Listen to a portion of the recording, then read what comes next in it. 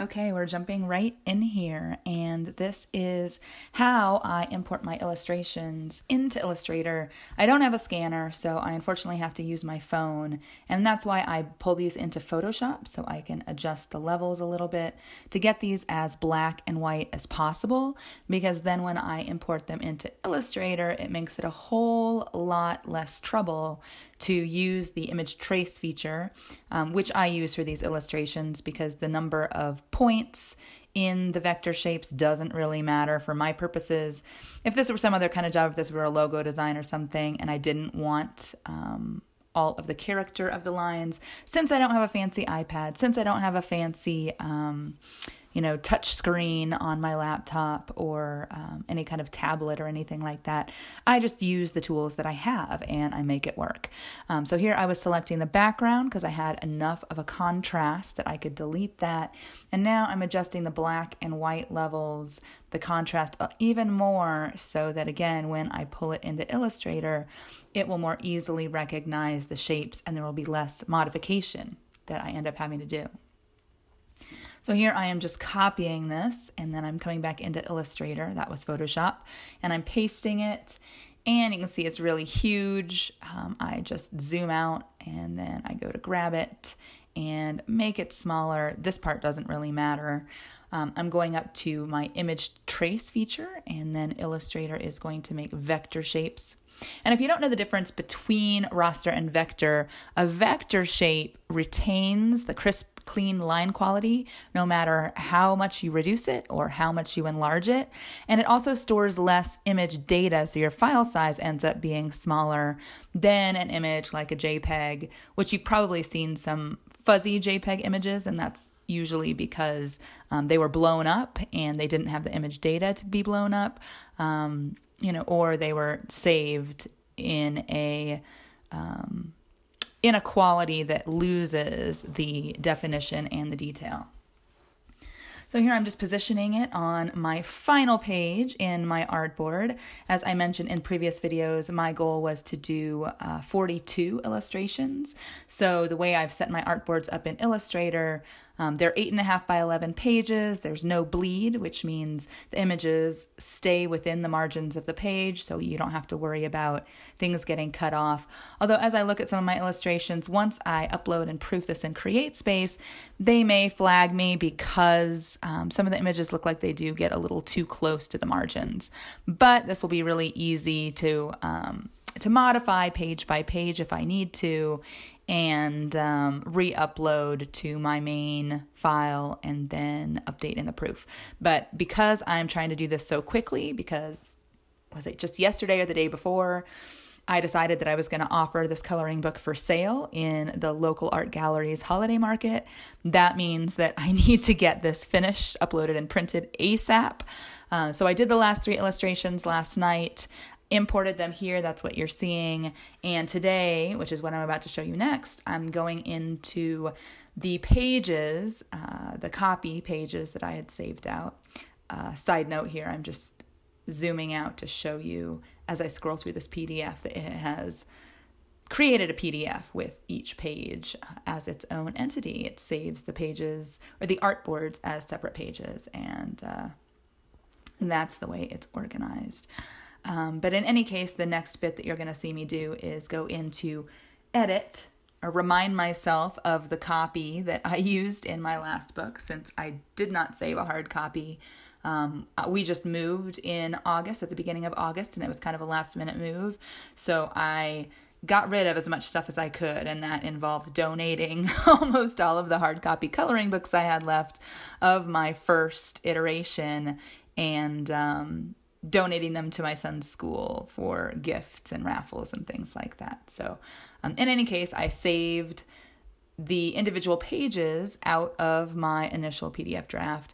And here I'm retyping all of this. The reason I'm retyping it is because when you saved a PDF, the safest way for printing is to do what's called converting your fonts to outlines. And so there's a process in Illustrator or even other programs where you save the fonts, the letters as shapes. You convert them to shapes instead of a font.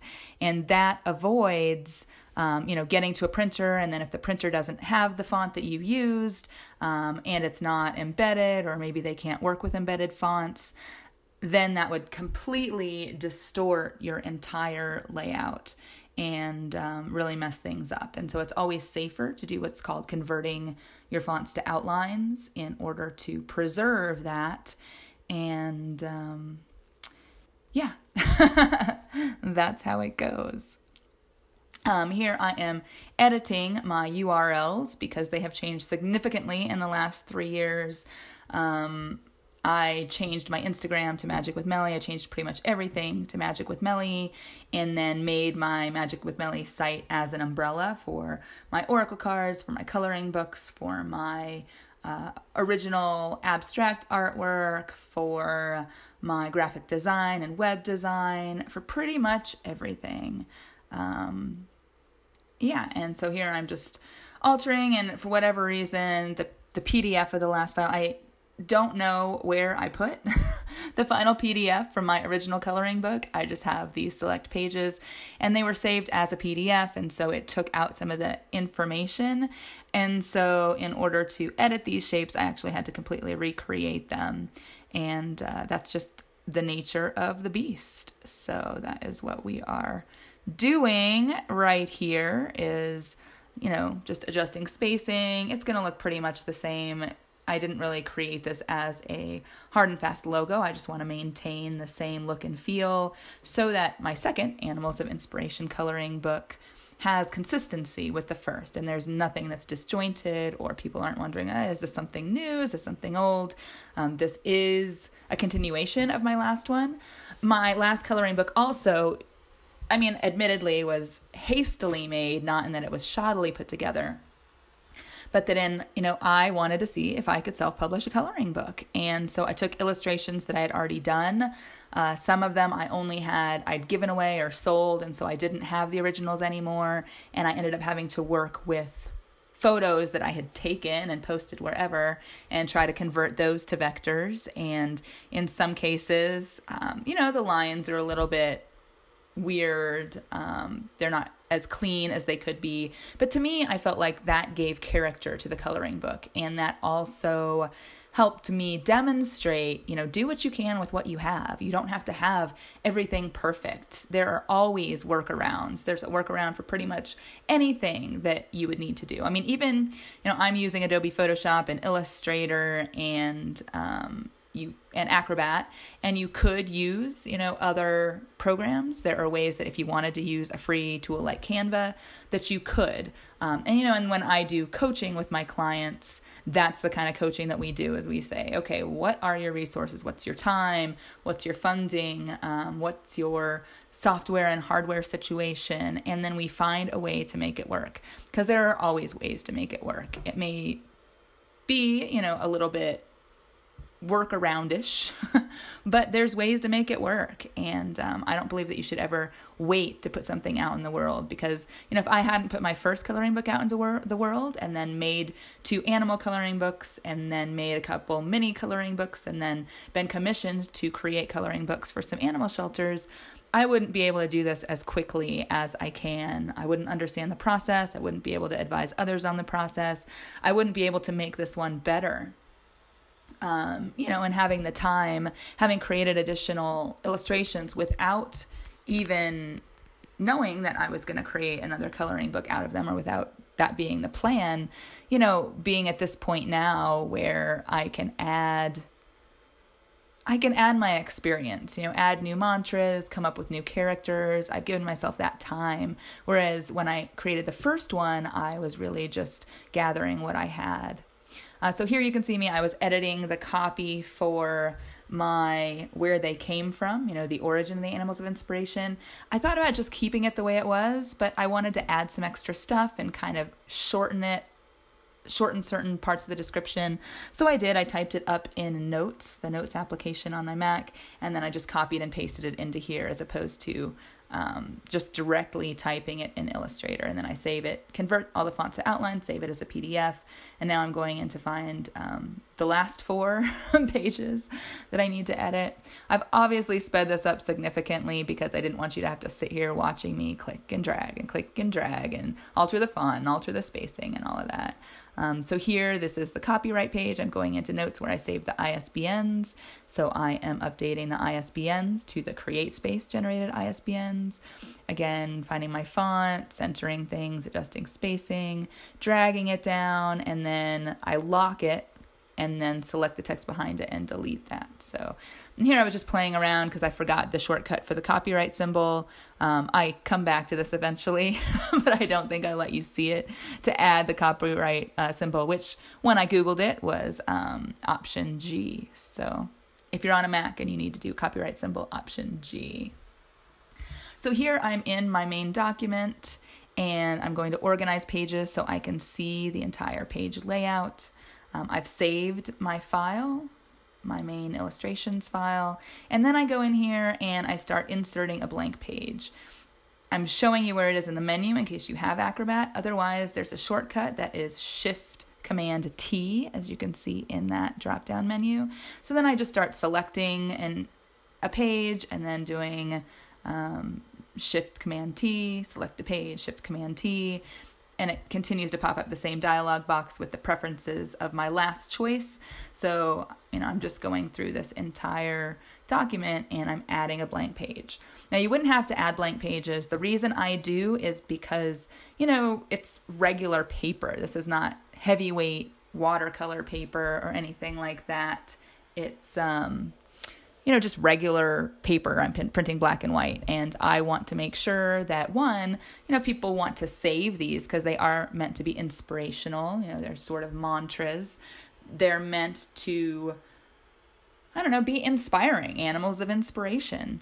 And, if you wanted to rip a page out and you didn't want to have to waste the illustration on the back, that's why you have a blank page on the back of each illustration. And also, it helps to prevent bleeding through. So not only if you want to rip a page out and don't want to waste the back illustration, but if you want to color on one page and you don't want, the pressure of your pencils, colored pencils, or your markers to go through, you can always put a piece of cardboard in between the pages if you're using something that really saturates, like alcohol markers that would definitely go through, maybe even multiple pages, I don't know, depending on the alcohol markers you're using, but just giving you the flexibility. Now I've added all my blank pages, and then I am going up to my Coloring Austin Animals complete draft so I can see the order of the pages that I put in that book, and then I can go through my document and add those pages in that same order. So the first ones I'm selecting are the main title page and then the copyright page.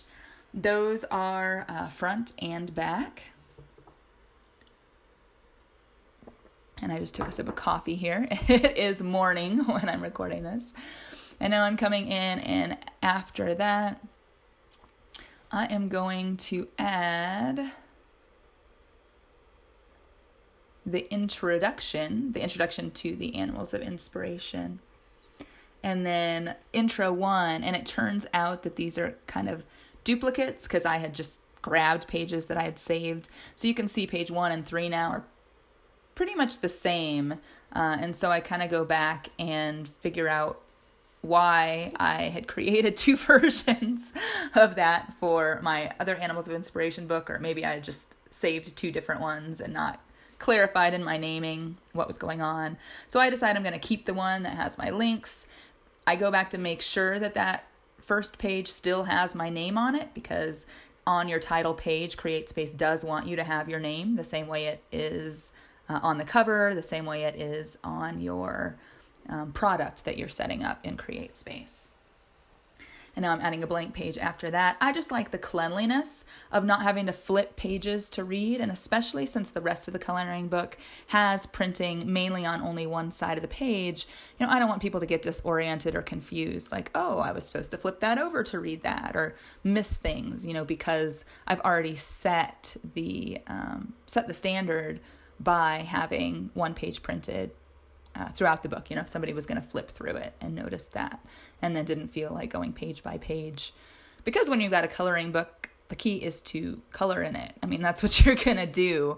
And so you're probably not, looking for copy, but I've got some copy at the front and some copy at the back. And that is enough for me. And so now I'm going to go up and I am going to save that. You can see at the top, it says page 90 of 90. So that gives me my total page count. And that is going to help us determine the width of the spine for CreateSpace. And setting up the cover, I'm not showing you the entire cover design process because that might take a while. But I will show you how and where we set up the cover. So now I'm just checking the Coloring Austin Animals coloring book, checking mine, making sure I've got all the pages I want. And this is on CreateSpace. You can see the URL there in the address bar. These are the submission guidelines for your files, and I always go back to this. I don't do enough coloring books. I mean, over the last 3 years, this is my 6th that I've created. So they're not dimensions that are in my mind. But here it says if the interior is black and white and the trim size, blah, blah. Submit the cover on a 19-inch by 13-inch page. And then the rest of the text also says to, center the front and back covers on the spine. So the spine's going to be in the very center of the document, and the pages are going to be off to either side. And then the text also says to align the entire document. Here I mistyped the dimensions, so I'm starting over. But it also says to align the entire front back cover spine with bleed. So with print design, you always include extra in your dimensions for the color bleeding off the page so that when they cut, you don't have these white halos and things aren't misaligned. You always want your design to go off the page a certain distance, and they usually tell you what their bleed requirements are. Here it's 0.125 inches. You can see bleed of 0.125 required on all sides. And here's where I'm calculating the spine. So I want the white paper page count times this crazy dimension of inches. So I pull up my calculator, type in my page count of 90. Even though the backs are blank, it does count as a page. And then I get 0.202. I guess it could be 0.203, but that's negligible for my spine. And so when I am setting up my spine in Illustrator, I am going to select a shape, and I'm going to make my rectangle, the regular height. I'm not worrying about the bleed right now. And then I'm putting my width in of the 0.202 inches.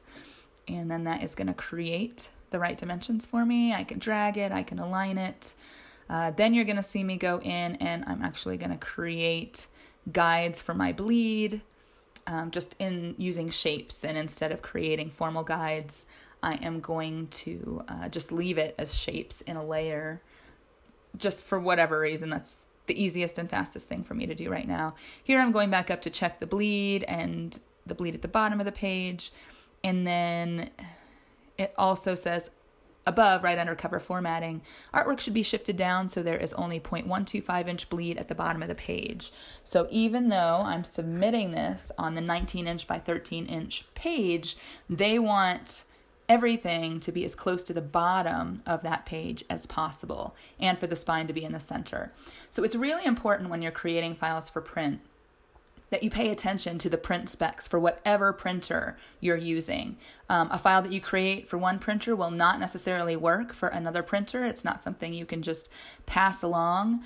Even the online printers, every time I'm working with a client, I ask them, what printer are you using? What product are you planning on purchasing? So I can go to the website or call the printer if I need to and get the exact specs. How much bleed do you want? What file type do you prefer? Do you want me to include linked images, or do you want me to embed linked images? Although I usually by default embed because it makes the file larger, but then I know that everything is packaged together. Illustrator doesn't have a package feature the same way that InDesign does, where it will gather all your fonts and images and put them into the same folder. More coffee. So here I'm just setting that 0.125 inch bleed and then just dragging my shapes down. So I've got guidelines for myself. And again, this is just setting up the document for my cover so I can start creating my cover. I'm going to use a watercolor background that I've already created. It's actually a painting that's hanging on my wall now, and I had another client license it for not exclusive use, so I still have the ability to use it for my own products, besides the fact that it's my own painting, my own original painting. But with licensing, I just gave her a single use for her specific product. It's not exclusive, meaning I could license the same piece of art to other clients. And then, of course, I'm going to use it for my cover. So you will see me in the next video with the designed cover and going into CreateSpace and uploading my files, uploading my cover, and getting ready to proof. And this is just me dragging in that title page because I want that consistency. When somebody opens the book, they see something familiar, and so that's where I'm going to start. And I hope that you've enjoyed this third installment in the process. See you again soon.